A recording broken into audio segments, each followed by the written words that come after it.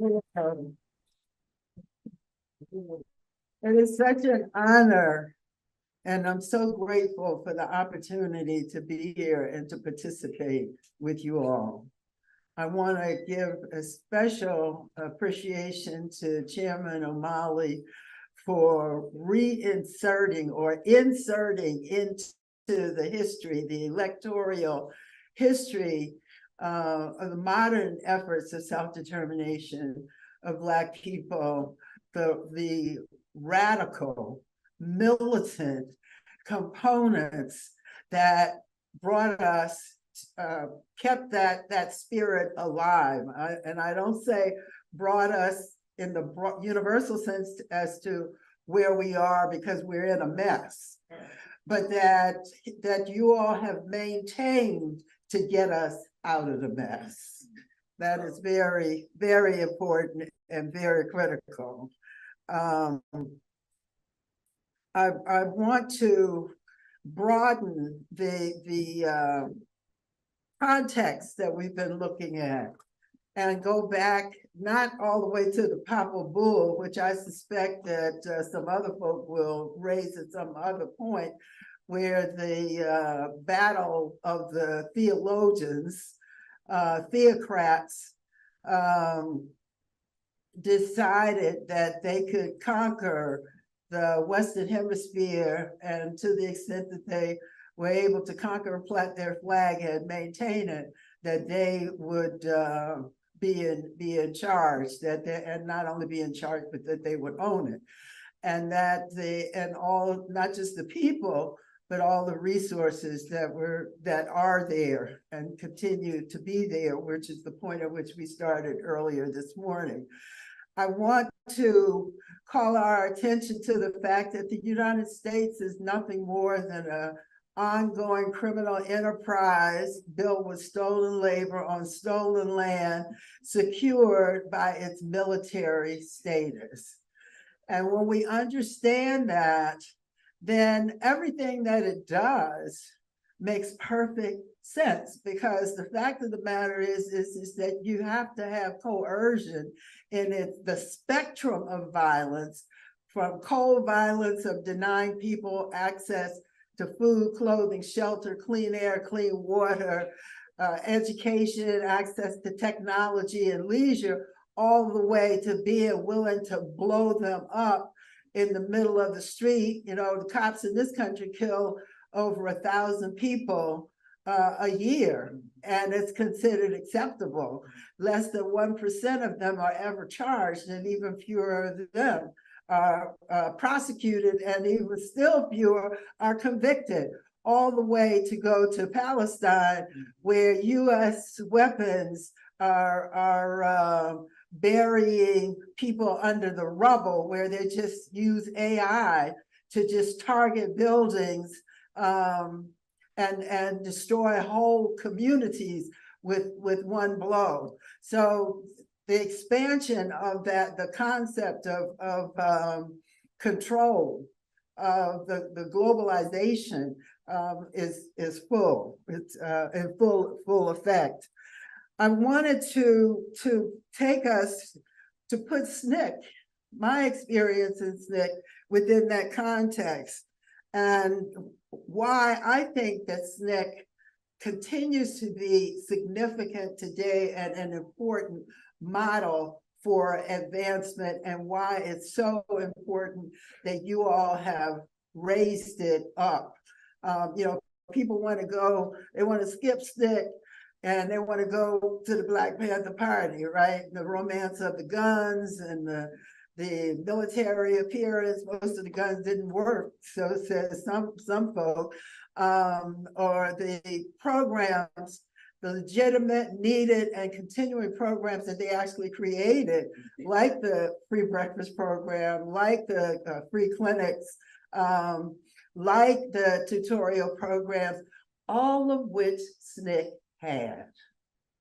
I want to make that clear. SNCC had those too. You had the human rights, doctor, medical, the Mukasa may remember the formal names, but you had the doctors for human rights who came down south. You had the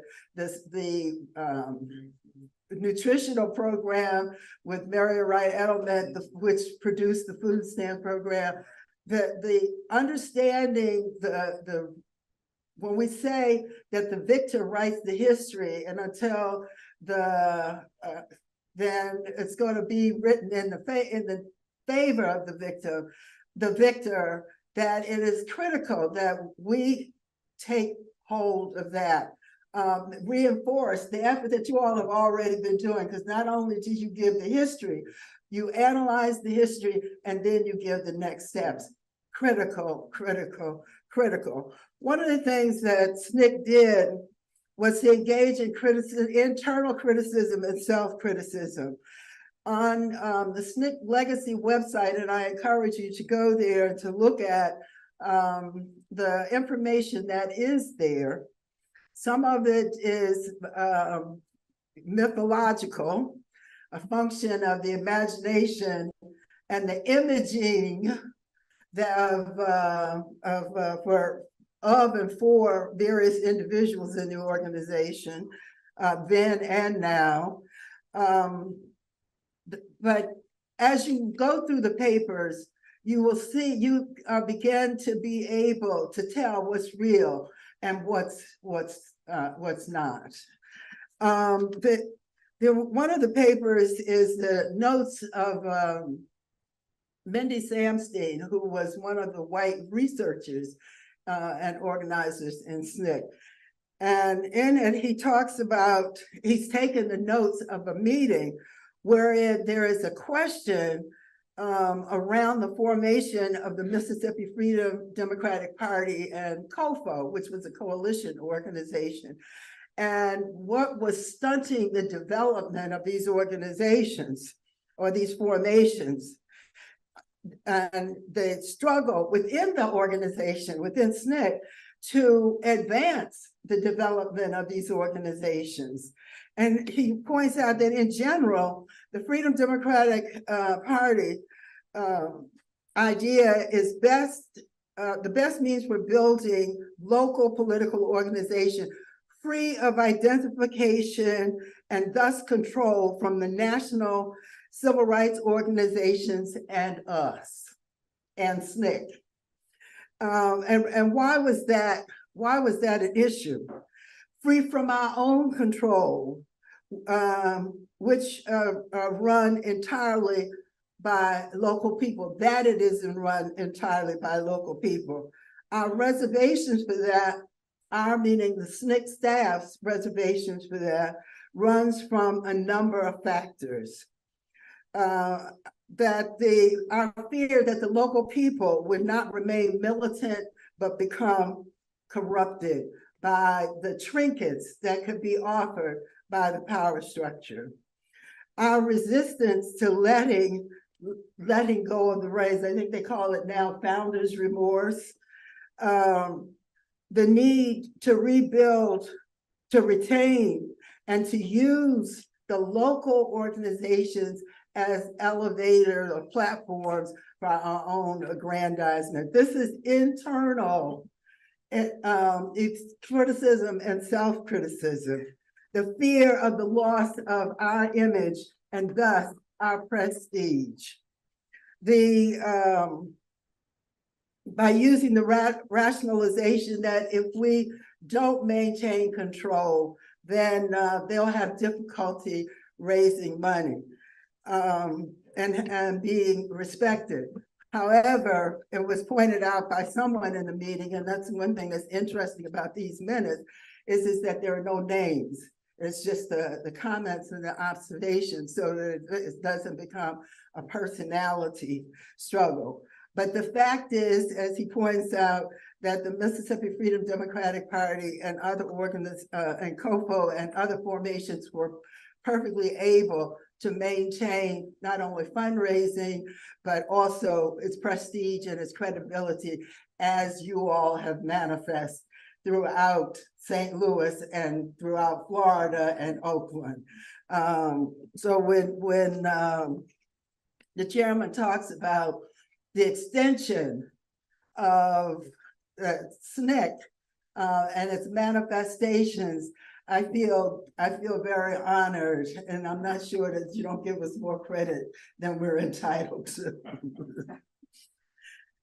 And other documents there, the Mississippi Freedom Democratic Party is a people's organization, that it is to be not to be a civil rights organization, but that it represents the original political efforts and goals of local people.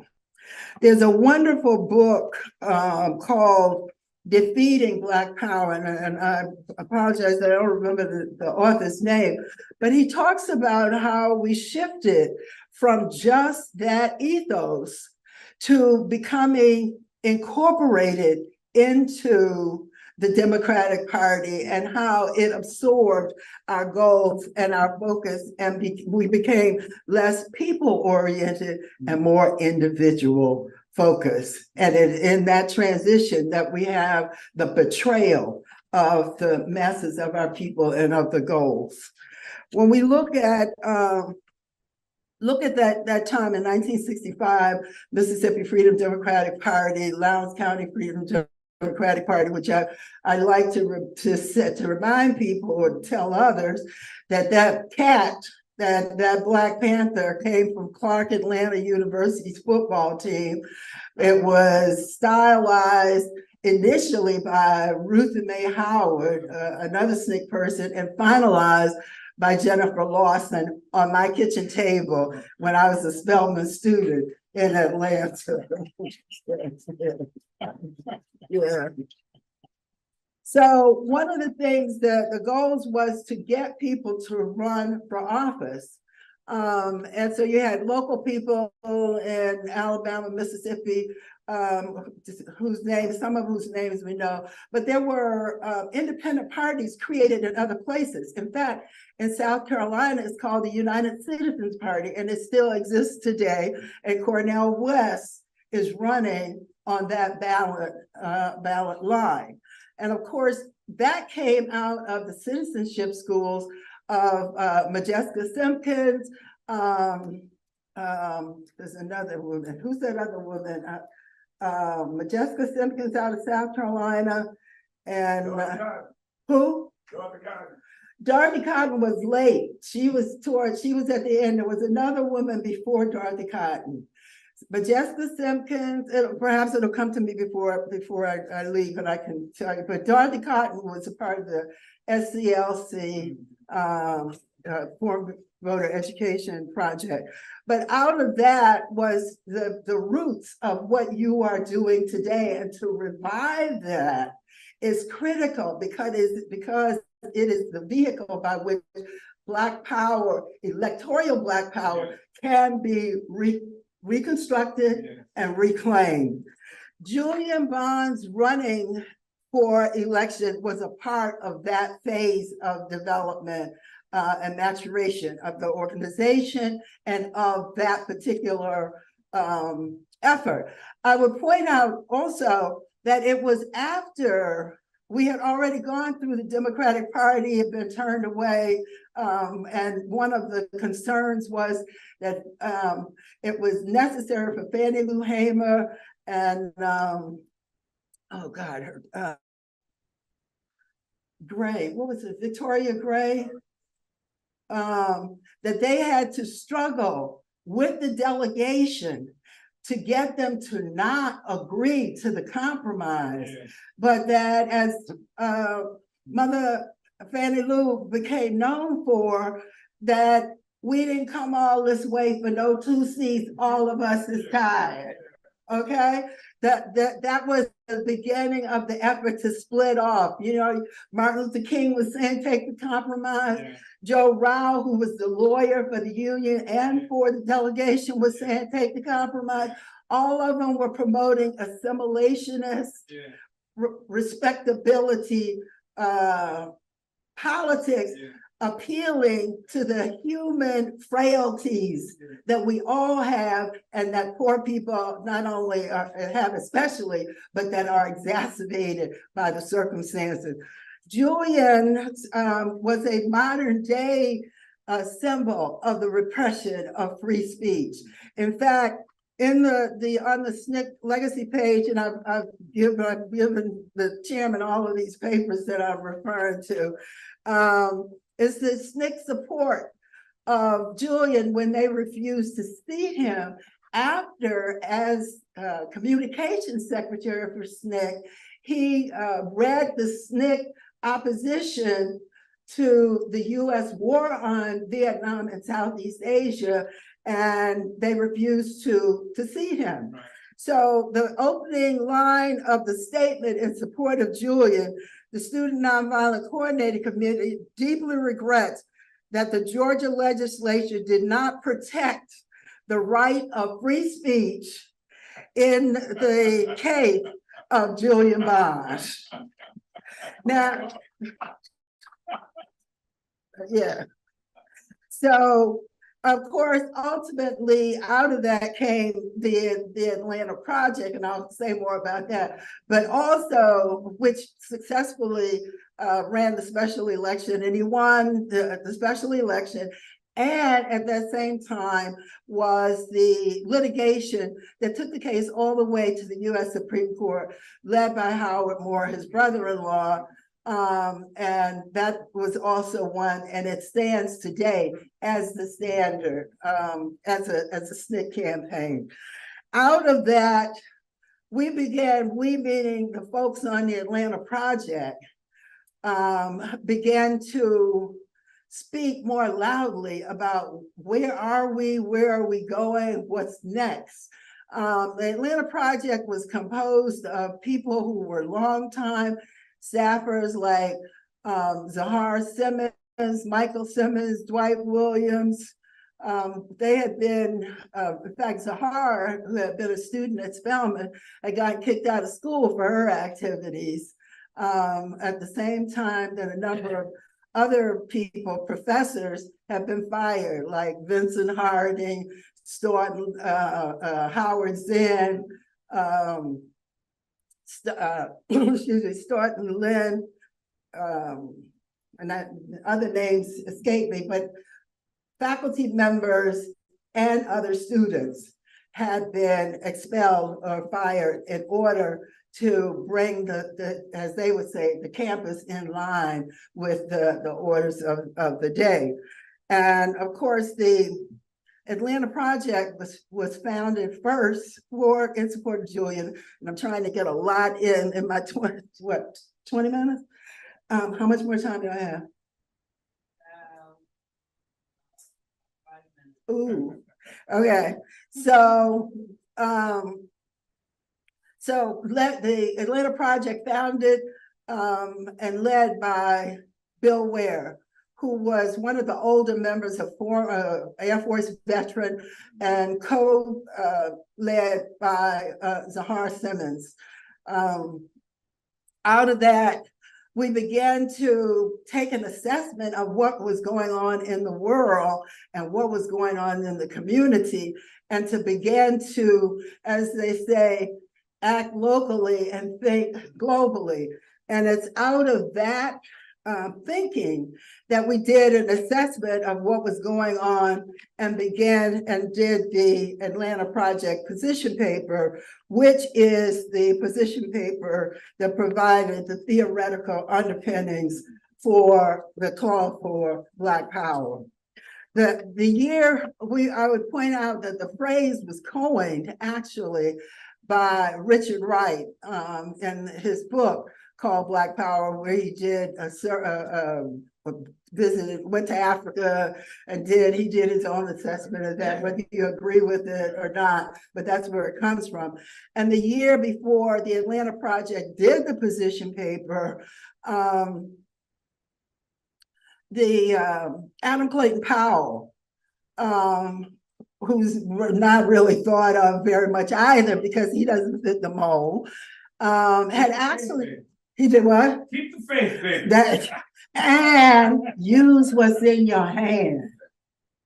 He did a formal speech at Howard University Law School. I don't remember whether it was graduation or just a formal speech, but he called for Black Power. He formally called for Black Power and said, what we need is Black Power. What we need is to be in control of our own lives.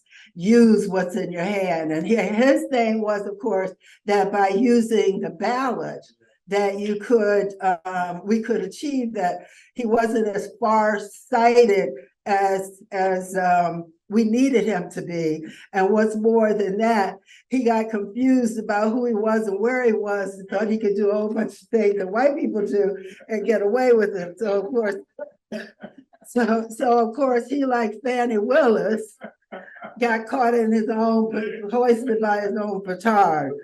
But it was during this time in the fall and following the successful campaign for Julia that the Atlanta Project came together in a common reading group. And we were reading everybody, including France Fanon. We were reading Emil Cabral. We were reading Nkrumah. We were reading Che Guevara. We were reading Fidel Castro. And it's those conversations that the paper is written. The first draft in the latter part of December. We go to New Orleans for what I call the first Black Power Conference. Just give me 2 more minutes. What I call the first Black Power Conference that was organized by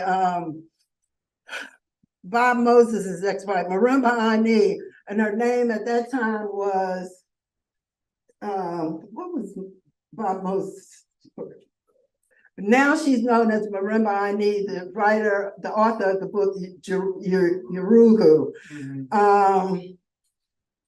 At any rate, she organized a conference in New Orleans, and we all went to New Orleans, presented the position paper. The resource people for that conference was John Henry Clark, Keith E. Beard, the brother from Jim Campbell from South Carolina, and there was a 4th person whose name escapes me, and the entertainment was the Free Southern Theater. And it was held in a small club about the size of this room. We had the whole place for the 2 days, and it was out of that the content and the theory of the paper was tested. We went back to Atlanta and said, okay, here it is. You all have to deal with it. You all, me and SNCC, had to deal with it. It took them a while. It got real nasty, real ugly. But ultimately, their own combination of commitment and opportunism brought it together. And Mukasa, along with Kwame, and ultimately Jamil Al-Amin, popularized it, although at that time we were under such pressures that a substantive program was not developed. And that is where you all have come in. Thank you.